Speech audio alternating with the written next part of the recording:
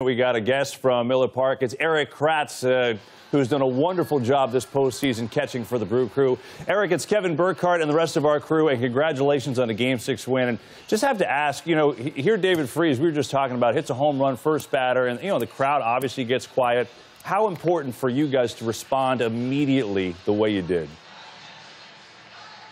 I mean, it's important, but, you know, we talked about it, that there's obviously going to be urgency in this game. You know, if you say there's not urgency in the game, you're lying. And, you know, just to realize that there's going to be urgency, everyone just put together their at-bats. You know what? We did a lot with 2 outs in that inning. The crowd kind of fueled us through that. And, you know, while it was quiet after he hit the home run, that's a really good hitter. You know, it was a really good hitter, got a pitch that was out over the plate. And, you know, you got to tip your cap to him. But I think Aggie's at-bat was huge, and it just kind of, you know, catapulted us to a couple more runs. Erik, how you doing? Congrats on the win today. Alex Rodriguez here. You've done such a phenomenal job with the staff. I'm interested in your hitting. I've been so impressed with how you've played little baseball, kept it small, and big things are happening. Is that something you're trying to do, go the other way? Is that something you're thinking about? Absolutely. You know, nobody on the Dodgers side is going to sit there and make the game plan to make sure Kratz doesn't beat us. You know, they're going to game plan for the other guys. So I really have to do a good job of just not doing too much. Something that, you know, something I heard somebody that had a little bit of playoff experience say, if you do more in the playoffs, you get less. If you do less, you get more. So it's something that I really kind of have taken to heart. And, you know, I'm just trying to put the barrel on the ball and, you know, not try to do too much. Everybody wants to hit a homer in that situation, and maybe that'll come, but not because you're trying to do it.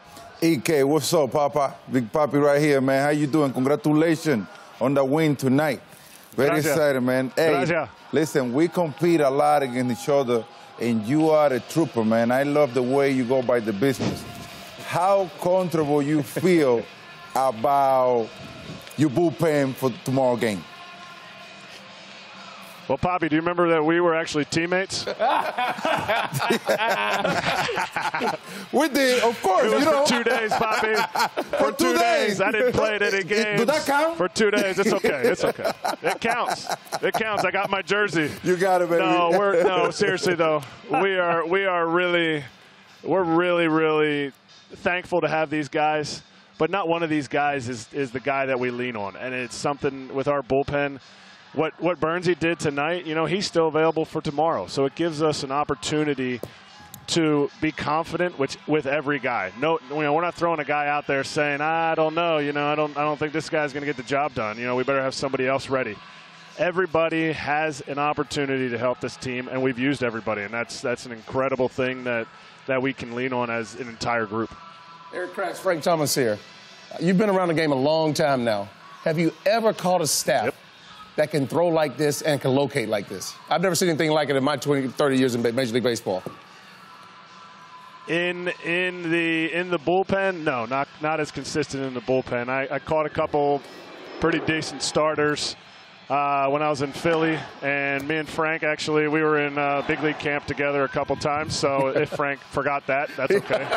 I didn't want to single just Poppy out there, but no, these guys are doing stuff that is, they make it look simple, but as you know, as baseball will show you, the game isn't simple, and what they're doing is absolutely incredible. Their ability to throw to 4 quadrants of the strike zone, not just, okay, well, this is just our one wipeout pitch, and they're able to attack the different quadrants of the zone, which makes game planning so much easier. Erik, just one last one. Thank you for the time. This is awesome. And just a quick aside, Poppy's been working with us for 2 years. He doesn't know our name, so don't feel bad about that. It's really that's right, Bill. That's right, Bill. It's no problema. It's no problema, Kevin. I never played with you, Kevin.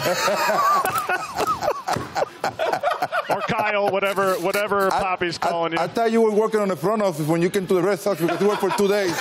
Never saw you playing, that's why. I was there, yeah. If you would have seen me play, you would have been like, yeah, you're definitely a front office guy. I thought it wasn't a spy or something. Hey, Erik, listen. Love you, brother. Keep enjoying yourself. Keep playing well. Best of luck in Game 7. Okay, thanks. Good luck, Erik. Thank you very much, guys.